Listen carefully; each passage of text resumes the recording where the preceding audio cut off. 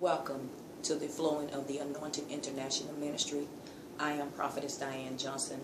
Thank you for coming on the YouTube and viewing my video. Truly, it's a blessing, it's an honor to be standing before each of you. And but the Lord had laid it on my heart to do a woman-to-woman talk on some issues that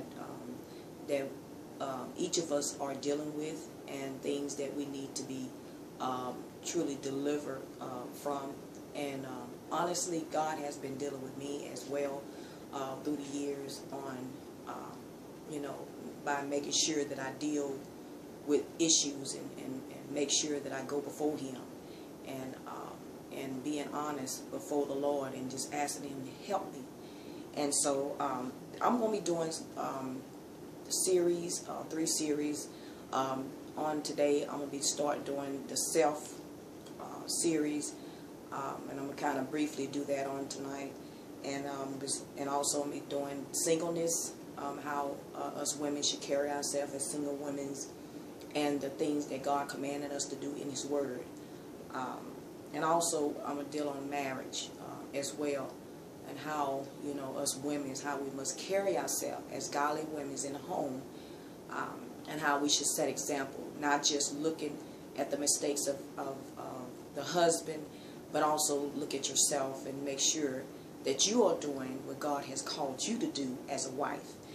And I know none of us is perfect. We all make mistakes, and I'm the first to say that I'm not perfect. But I know that when I know that I'm doing something wrong and the Spirit of God convict my heart, I go before the throne of God and I repent and I ask Him to forgive me and to purge me with hyssop and to continue to create in me a clean heart so I can be perfected in that area. Before I go on, I'm going to go ahead and say a little quick prayer, and then we'll go on with the this first step series on self, and dealing with some issues that we must deal with. Amen. Father God, Lord Jesus, I thank you right now, Lord. I thank you right now for this time. I thank you, Lord Jesus, for those that are around, Lord Jesus, that are looking at this video. Lord, touch their heart, touch their minds, Lord. Touch their soul right now in the name of Jesus. Lord, give them an ear to hear what the Spirit is saying unto them. Lord, continue to mold us and shape us as women of God, that you have called us to be. None of us is perfect, but Lord, we want to be like you, Jesus. We want to be that light of the world and the salt of the earth. And Lord, we ask you to forgive us for any sins that we may have committed, sins that we don't even know about. Lord, we ask you right now to continue to deal with that, Lord, those issues, Father God, that we will be perfected in those areas. And we just thank you right now, Father God. In Jesus' name we pray. Amen. Amen. Amen. The Lord has dealt with me, first of all, and I'm coming to because the Lord, he dealt with me years back on certain issues that I had to go in my secret closet and ask God to help me with. Because a lot of times when we in situations, when we in relationships, when we in marriages and divorce and so forth like that, we have a tendency of lashing out at others. And we might not even know that we're doing those things. And so when God dealt with me first on it, it was 10 years ago He dealt with me on it. And He shared with me and He told me that, these things that He didn't want me to be. And He began to show me those things about myself, because when I was praying, I was asking God to mold me and shape me and to purge me. And when He was doing that, He was showing me myself. He was letting me know that,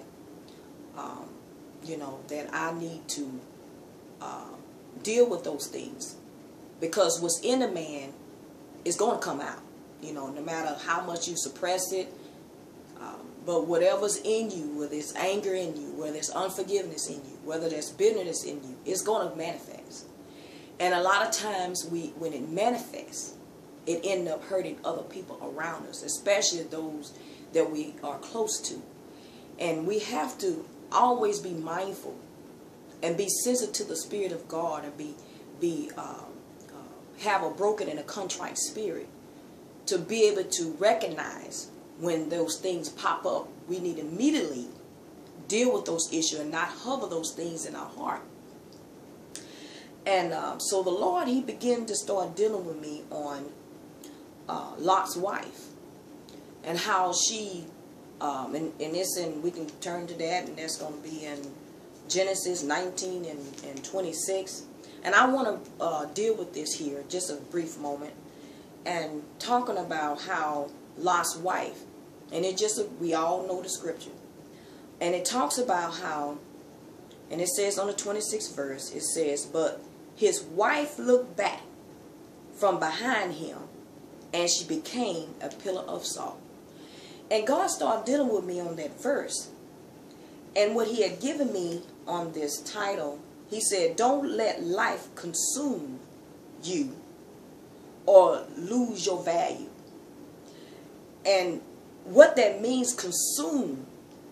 Consume is the cares of this life, issues of this life that's easy to beset us and get us off course. That's easy to get us out of the will of God. And now, yes, we in the flesh, and things we in this life. We gonna have there's a natural side of us, and there's also a spiritual side of us. But there's the Spirit of God that's in the side of us that will always convict us to let us know when we are doing wrong. And when we start dealing with ourselves, we got to look at Galatians 5 and 21, where it talks about the fruit of the Spirit. And the first thing it says is love. And that's one of the commandments that God commands us to do, is love one another as thyself. Amen. And don't let life, women's of God, all women's around this world. Yes, we gone through a lot of stuff in our life. We all have different testimonies. We all have different stories. We all have been through something. But we don't want to let it to consume us. And that's what happened with Lot's wife. When she looked back, she turned that because she disobeyed God, she turned into the pillar of salt. And that pillar of salt could mean issues, different stuff that we face every day. Amen. And so we don't want that to happen, because and a lot of times too, looking back is nothing but death. The Bible says that how can a man plow the ground and look back? Because he said you are not worthy in the kingdom of God. And see, the world is watching us, women of God. They're watching our lifestyles. They're watching how we carry ourselves in the workplace. They're watching us how we speak to one another. And some can't even tell the difference because of some of our attitudes. And I'm not speaking to all, but you know who you are. And I'm not condemning you, and I'm not judging you, because, like I said, God had to deal with me first. And I had to put away those things because I wanted to be like Christ. And a lot of time, those things, you can't do it in the flesh. You have to do it by fasting and praying and seeking God's face and going before the throne room of God, so he can purge you. Because the more you stay in his presence, the more he will wash those things from you. And I had to, that's what I had to do. I had to, because there was a lot of unforgiven things that I had went through. Things that I have gone through that I had carried on unforgiveness. And I knew it was there. But I had to go before the throne room of God.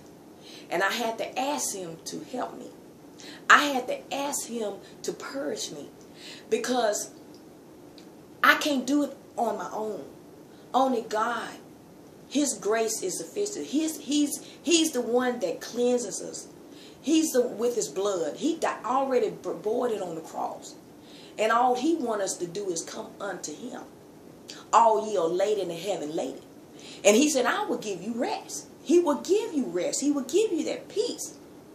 Because a lot of times when we in a situation And I'm not going to really tap on it. I'm going to tap on it later because it's talking about marriage, about how a woman. But right now, let's talk about self, because this is a personal thing. This is the inner man, and these are the things that we have to get rid of in order to become like Christ. Because the old man got to be put away with. The old man, we cannot walk around with the old man. We can't walk around, you know, in the flesh. Now, I know we living, you know, we on this earth, and, you know, and some things, you know, it's a continuous thing. We got to continue, ask God to help us, and ask God to cleanse us, and ask God to help us in those areas. So, but when I said don't let life consume you, and let's look at the word consume, okay? Consume is, and it's different, this is the verb. It says eat, drink, or ingest food or drink. People consume a good deal of sugar or drink. Synonyms, it says eat, devour, ingest, swallow, gobble up, guzzle, feast on, snack on. These things here is talking about the things that we are holding on to, things that we got to be delivered from. You know, whether it's gossip, whether it's bitterness. You know, someone come to you and talk to you and say, oh, you know, sister, I need some help, and you know, I need such and such, and then when somebody else come along, and then you blow up on them, and then you like, you know, you go off on them, you know, in the flesh, and that's not God. And then you got some other woman, maybe in the same workplace as you, and they're looking at you because they know that you're a woman of God. They know you're supposed to be a woman of God, but you in the workplace, you know, and it's not the you know, the character of God is not there, because the way you carry yourself, and that can hurt another person because of the action that they see. They say, oh no, I'll never go to their church. I never, you know, be around them, because the way they carry themselves. And God, He wants us to be the light of the world.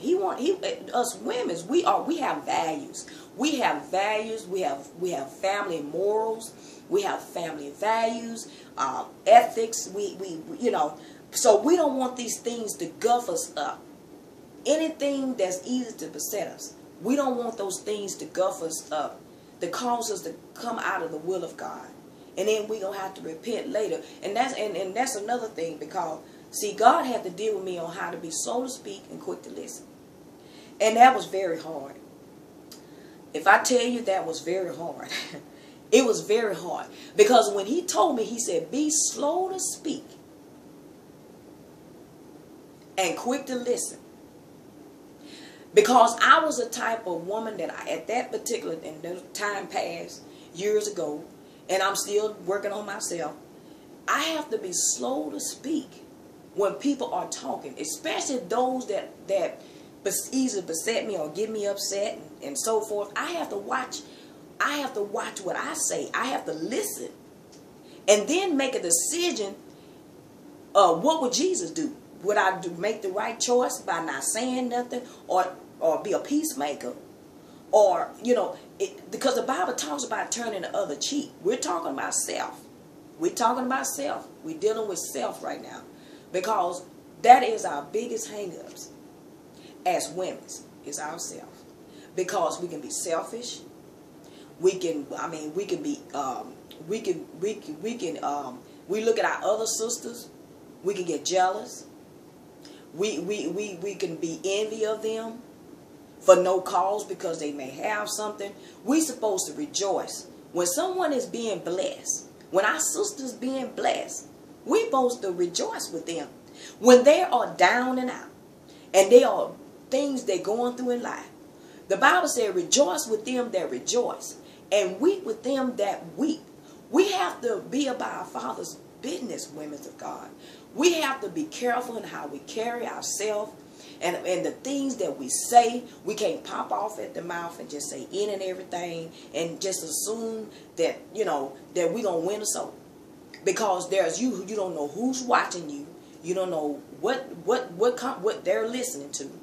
And we have to be very, very mindful. That's why the Bible says that we have to be careful in how we entertain strangers unaware. Because it could be angels. We don't know if we even being in front of angels. We don't know if we even entertaining angels. They could be, we go past by angels all the time. I'm talking about true believers of God that believe in these things. You know, there's no God's word, you see. And so we have to be very, very careful in how we treat other people, because that is a soul. That is a soul. That is so we should be able to encourage one another wherever we go. We should not be talking about one another. We should not be backbiting one another. You hear something somebody said, you know, about another person or whatever the case might be, don't even entertain that. You have to sometimes change the conversation. Sometimes you don't, because see, I don't like negative stuff neither. You know, and sometimes you have to, you know, sometimes you have to either steal away from it, get away from it, or you have to let God use you to say a certain thing wisely and not just say anything. Because a lot of times, you know, we end up saying something that we don't mean, and then sometimes we say we mean it, because when you saying you mean what you say and you know it's evil and you know it's wrong, that's not God. And God said, blessed are those, you know, he said, blessed are the peacemaker, for they are called the children of God. And, you know, and that's in Matthew the 5th chapter. And see, God wants us to be peacemakers. He wants us to love thy neighbor as thyself. But it starts with us. It starts with self first. And we have to, you know, and a lot of time we get hurt, you know, in these past marriages, in these past relationships. And then, you know, we get up into another relationship, and then we blame that person, you know, for whatever situation that you done gone through. But like I said, that's another series. I'm just kind of touching on that because it's dealing with self. We have to examine ourselves. God wants us to examine ourselves. He wants us to, and you know, He wants us to be slow to speak and quick to listen, and examine and be careful in what we say, and be careful how we talk. You know, even our conversation, the Bible says that it should be holy. Our conversation we shouldn't be, and I know that you know, we all not, you know, we all striving, but we all trying to make it too at the same time. So so that's one of the things that God is saying. You know, He wants us to, when you stop valuing who you are, it lower yourself. It's lower yourself when you stop valuing who you are. And that is by lowering yourself. And what is by lowering yourself? That is by hurt, past hurt. And one thing I always say, when you hurt people around you. And that is a true statement.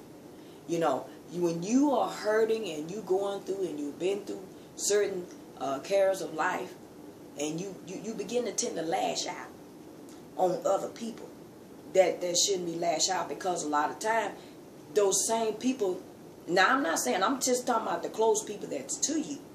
Them very people is the one that's there to help. You might not see it and might not understand it, but they there as a friend. Now God, a lot of time, He'll selectively pick your friends out for you, you know, if you ask Him to. And I know for myself, I have prayed and I asked God to selectively choose my friends and people that I should be hooked up with, that's going to help me grow more and more in God. And I know with the calling that He has on my life, you know, it's a lonely walk, you know, and you know, it's a lonely walk when God chose you in these end times. And, you know, you can't be around everybody, because you got to protect the anointing that's upon your life. You have to protect the anointing on your life. And so God can be able to, you know, protect you. Amen. And but our own self can be our biggest hang-ups. And we know things, and a lot of times we know it's wrong, and we still do it. We know it's the wrong. We will say something and know it's wrong to say, and never repent. Don't now. Sometimes conviction will come later on, but it's good to go ahead and repent. But see, the Bible also says when you have an ought against someone, you go to them in private. You don't broadcast it. See, some things is in order, and some things we do it can be out of order. Because a lot of times when we have an issue, especially with someone else, the Bible is just because God is a God of order, and when he said in His Word that if you have an ought against someone, you go to them in private. And see, a lot of time what we do, we get on that phone and we start talking, and we start, we start, just talking about that person. Cause see, the devil is accused of a brother, and then we not supposed to, be out there throwing our discord among the brethren either, because that's the word of God. The Bible said we ain't supposed to throw out no discord among the brethren, and so many times, and I'm not just talking about women's, but men's too. I'm talking about the body of Christ as a whole. We don't know, we know the word, but we don't apply it. And what I mean about that, not just be hearers of God's words, but doers of God's word. And that's my prayer every day. I don't want to be just hearers, but doers. But when God tells, He tells us in His word, these are valuable things. These are valuable things that we need to have in our day-to-day walk with Christ. These are valuable things, and if we apply these things in our daily life, we can be that light of the world, and we can make a difference for those around us. And we don't have, and when we hurt Him, we can take it to God. When we have issues within ourselves, we can take it to God, because He is our Father. He is our everything. He does not turn His back on us. He listens to every prayer that you pray. He attends to He see every tear that sheds from your eyes. God is no respecter of person. He goes just where you are. Just like the woman with the issue of blood. She had issues. She had a blood issue, but in this day, but we apply it to today, we have issues, and we are bleeding inside that we need to be healed on, and we need to be delivered from. And only God can heal it thee. Only God can heal. Only He can restore. Only He can make you whole. Only He can. Don't look back. Don't look back. Don't look back. This is a serious issue that we need to apply to our life every day, is ourselves. Be mindful of what we say and what we do, because we are living in the perilous times, saints. We are living in perilous times. And we are living in a time where men are becoming lovers of themselves rather than lovers for God. And God is looking for that few. He's looking for that chosen remnant that will stand up. He's looking for those that will be that light. Because Christ, Jesus set a perfect example for all of us. And how even toward how he was when he was towards women. How he was compassionate towards women. When the Pharisees caught the woman in the very act of adultery, Jesus ain't said nothing. He didn't even mumble not one word. He knelt down in the sand, and he began to write in that sand. And he didn't say nothing because they wanted him to say something. But see, he was slow to speak and quick to listen. And when he got up, he told them, one without sin, cast the first stone.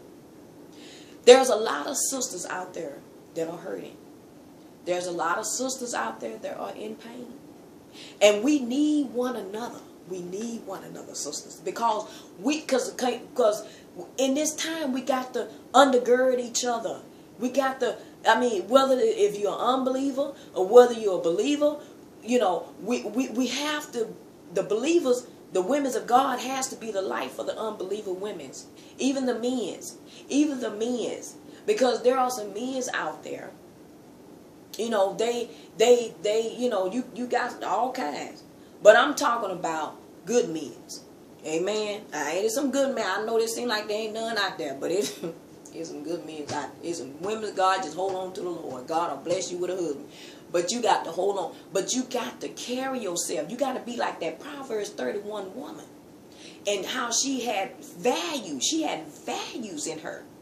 She was more than precious stones and rubies and diamonds. She was more precious. It was her personality. It was her personality and how she carried herself. And that's the way that God wants us to be. He wants us to be able to carry ourselves, but also He wants us to be healed from all the hurt, from all the pain, from what childhood abuse and you know, past marriages abuse. You know, and we done all been through them. You know, most women's, and you know, but I ain't gonna say all of them, because there's certain levels of different women's, diversity of women's that's throughout this whole world. But I'm talking about those that's having issues. You know, and you know, they keep manifesting. You know, they keep coming up, but you got to acknowledge yourself. You got to acknowledge within yourself that I need help, and only God can be able to help you. And He can go right where you are if you are willing and obedience. And He will heal you. And I'm not talking about it'll take some healing. It don't take overnight. Some healing it's a process, because sometimes it'll spring back up. But as long as when you acknowledge it and say, "Oh Lord, just help me. I need you to help me. I shouldn't have never said that. I shouldn't have never done that. Lord, just forgive me."